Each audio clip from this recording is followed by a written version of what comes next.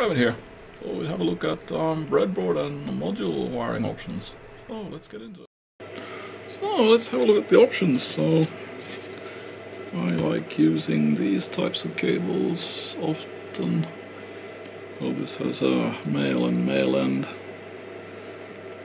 And what you can do with these is that you can tear off individual cables for use. And then you have this variation, which actually has a female-female.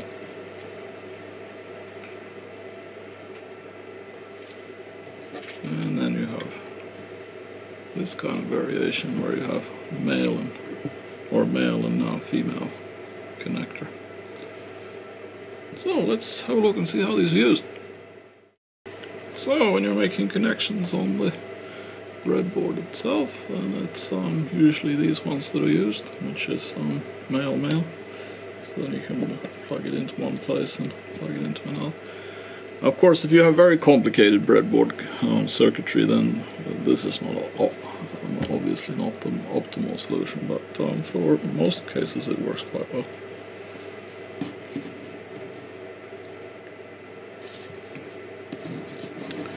And then you have this cable variant, and this you can use, for example, to connect to the breadboard, and then you have like some kind of a module, and then you can actually plug it into the header pin like that. And it's quite easy to connect modules to the breadboard, or you can actually connect it to these kind of header pins also. So they work. So like that.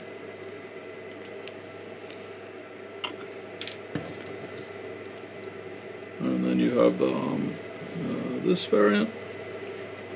So for example, if you have a module which has header pins on it, then you can actually go from there, and then you can actually take another module and connect it in like that. So, and then the other option to do connections on the breadboard is kind of you buy these pre-made kits. So you get the small little tiny wires already pre-cut for you, and in this case the color coding is how long they are. And then you can just use these to connect between the different locations. So it makes it a bit neater than using the ones that I just showed you. And then the third option is you go completely custom. So you can buy these kind of reels of the same type of wire that's used in these kits.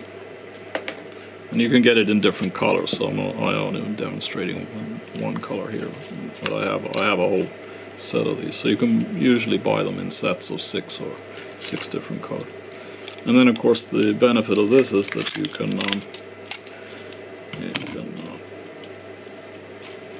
take the cable, and then you need to have some suitable side clipper tool. So I'll just clean up the end here. Take that away. So then you can actually decide yourself, okay, how long do you want to have it in? And the bit that's going into the actual breadboard, it can be like a ½ centimeter long, so it's not that critical. So then you can actually say, okay, I want to have exactly that length of exactly a specific color, and then using this kind of a wire stripping tool, one can strip the ends.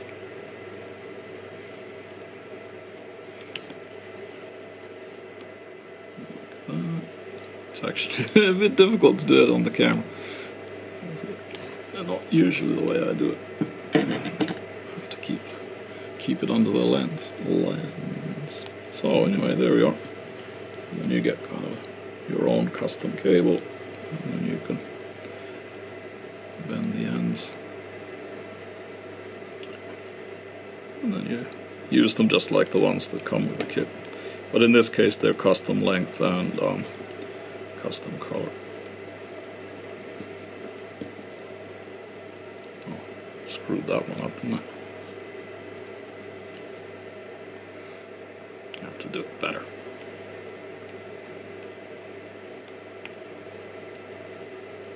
Open that again. Alright.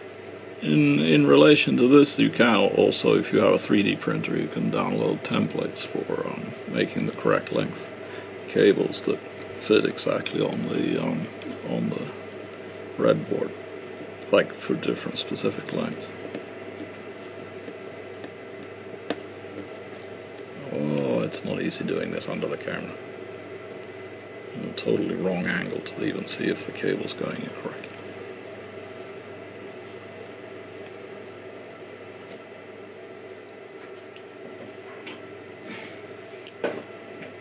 What a demonstration mess.